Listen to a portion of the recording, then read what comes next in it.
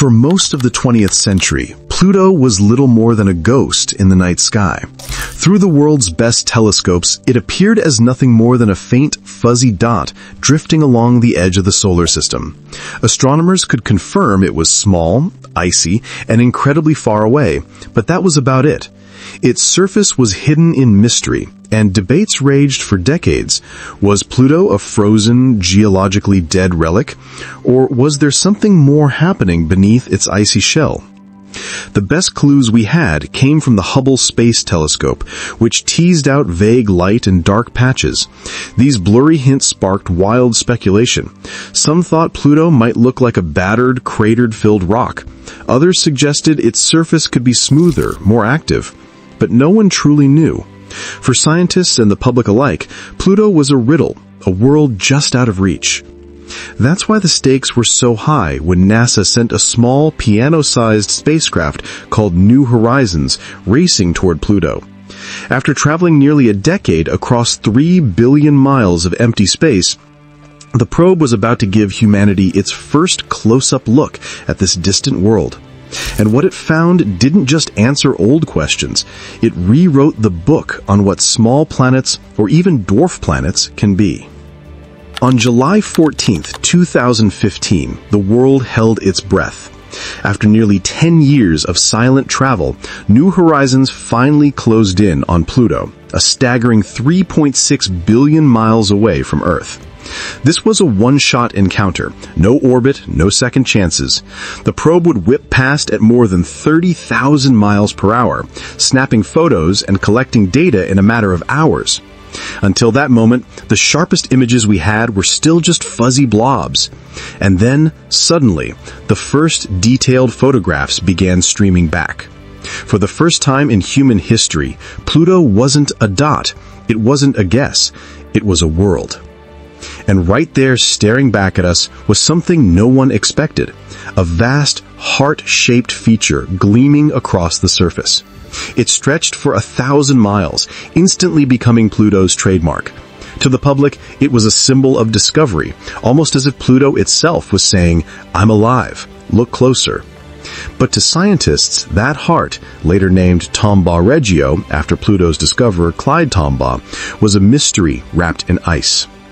Its western lobe, now called Sputnik Planitia, wasn't scarred with craters the way you'd expect on a billion-year-old surface. It looked smooth, almost fresh, as if the planet had repaved itself in recent history.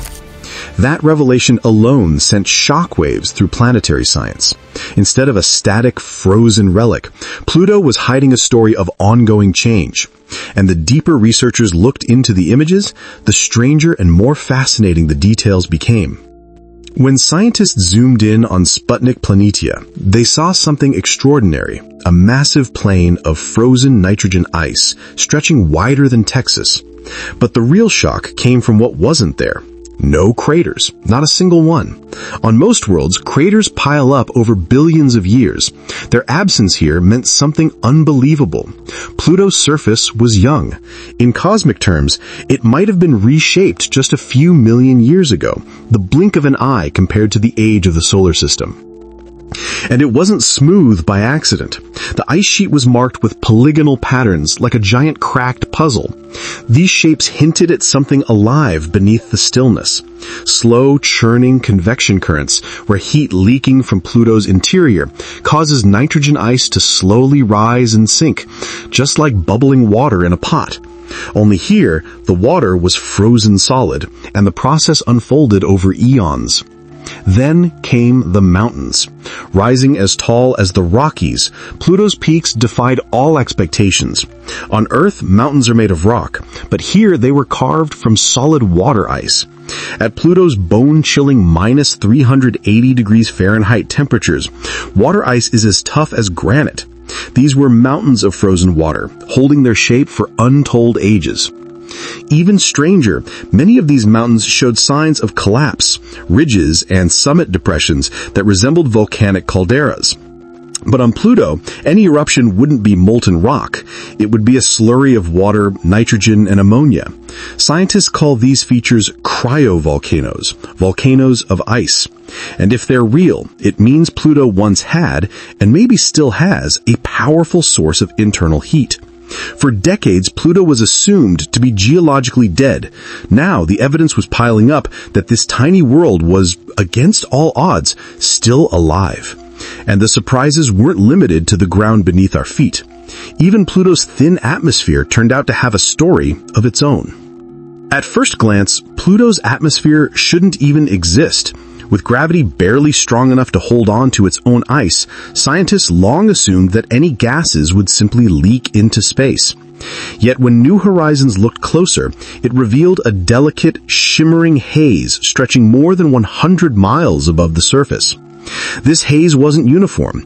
It formed in layer upon layer, like stacked veils of blue mist. Each layer scattered sunlight in different ways, creating breathtaking backlit images of Pluto glowing like a cosmic pearl. For many scientists, these pictures were the most beautiful New Horizons ever sent back. But beneath the beauty was something baffling.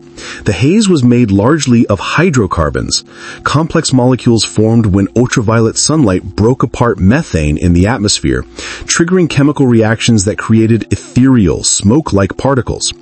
Over time, these particles settled down, coating Pluto's surface with a reddish tint, giving it that rusty, otherworldly hue. Even more surprising was how active this atmosphere appeared to be. Scientists spotted evidence of winds sculpting the icy plains, and even faint signs of possible weather. Some models suggest Pluto's thin air may collapse and freeze onto the surface during its long 258-year orbit, only to re-sublimate back into gas when the dwarf planet swings closer to the Sun. In other words, Pluto might breathe in and out over centuries. For a world once thought frozen and static, this discovery was electrifying. Pluto wasn't just reflecting light, it was changing, reacting, and even shaping itself in ways no one expected. And as if that weren't enough, New Horizons uncovered one more mystery, something that suggested Pluto might hide a secret deep below its icy crust. One of the most surprising questions to emerge from New Horizons was this: could Pluto, billions of miles from the Sun, actually hide a liquid ocean beneath its icy shell? On the surface, the idea sounds impossible. Temperatures on Pluto hover at nearly minus 380 degrees Fahrenheit, cold enough to freeze almost everything solid. But the images revealed clues that hinted at something warmer below. Sputnik Planitia, that vast icy heart, seemed to be a geological oddball. The basin sat at a peculiar orientation, almost as if Pluto had rolled to keep it facing a particular direction towards its moon, Charon. This strange alignment could only be explained if the basin were unusually heavy. But nitrogen ice, which fills it, is light. Something denser had to be lurking underneath, perhaps liquid water. If that's true, then Pluto may still harbor a subsurface ocean kept from freezing by the combined forces of radioactive decay in its rocky core and the insulating properties of its icy shell. It wouldn't be a warm ocean like Earth's, but more like a salty, slushy brine trapped under miles of ice. Why does that matter? Because liquid water, even in tiny pockets, raises the possibility of habitability. No one is saying life exists on Pluto. The environment is extreme. But the fact that such a small, distant world might keep an ocean alive beneath its crust changes how scientists think about the solar system. It suggests oceans might be common, even on worlds once dismissed as frozen wastelands. And Pluto isn't alone. Other icy bodies, Europa, Enceladus, Titan, are now at the center of astrobiology research. Pluto's potential ocean only strengthens the case that life's ingredients may be scattered far more widely than we once dared to believe. But the Pluto story doesn't end underground. Orbiting nearby is a companion so large, it's reshaped how we even define this tiny world. Pluto has 5 known moons, but one of them dominates the story, Charon. Nearly half Pluto's size, Charon is so massive compared to its parent that the two don't behave like a typical planet and moon. Instead, they orbit a common point in space, a gravitational dance that has led many astronomers to call them a double planet system. Charon itself is no less mysterious than Pluto. New Horizons revealed a world of striking contrasts. Its northern hemisphere is stained dark red, likely from material pulled off Pluto's escaping atmosphere, painting a cosmic bruise across its icy surface. In sharp contrast, the rest of Charon is scarred with deep canyons, some stretching longer and deeper than the Grand Canyon, hinting at violent forces in its past. Even more intriguing is the possibility that Charon, too, once had an ocean beneath its crust. Its vast cracks and tectonic scars across its surface suggest it may have frozen from the inside out, expanding and literally ripping its outer shell apart. If that's true, Charon's story adds another layer of complexity to the already tangled history of this distant system. Together, Pluto and Charon form one of the strangest pairs in the solar system, locked in perfect tidal synchronization. To stand on Pluto and look up at Charon would be to see the same hemisphere every night, unmoving, dominating the sky like a permanent companion. And then there are the smaller moons, Styx, Nix, Kerberos, and Hydra. Chaotic little worlds that tumble unpredictably in Pluto's weak but complex gravitational grip.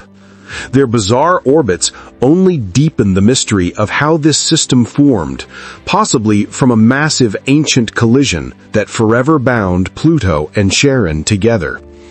But even as we marvel at these discoveries, one question continues to spark debate. What exactly is Pluto? Few objects in the solar system have stirred as much controversy as Pluto. For over 75 years after its discovery in 1930, it held the proud title of the ninth planet. Generations of students learned the same mnemonic, "My very educated mother just served us 9 pizzas." Then, in 2006, everything changed.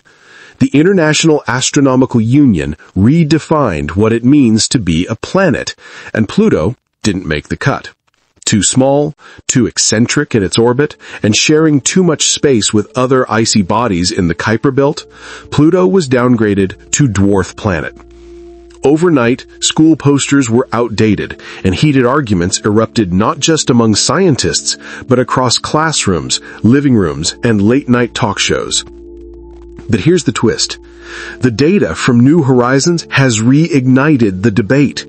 Looking at Pluto's mountains of water ice, its possible subsurface ocean, active glaciers, thin atmosphere, and complex geology, many scientists argue that Pluto is far more planet-like than its label suggests.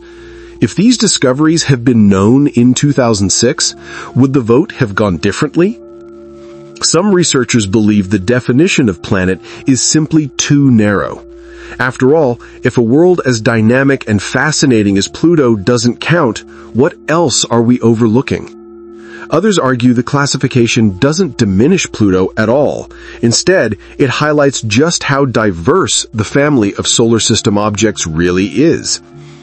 Regardless of its label, Pluto has captured something deeper than scientific categories.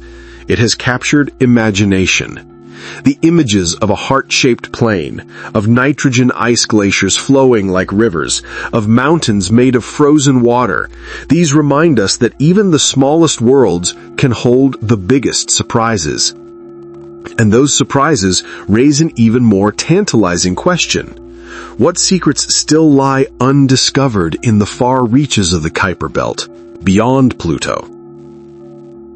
New Horizons didn't stop after Pluto. It pushed deeper into the Kuiper Belt, a vast frontier filled with icy remnants from the solar system's birth.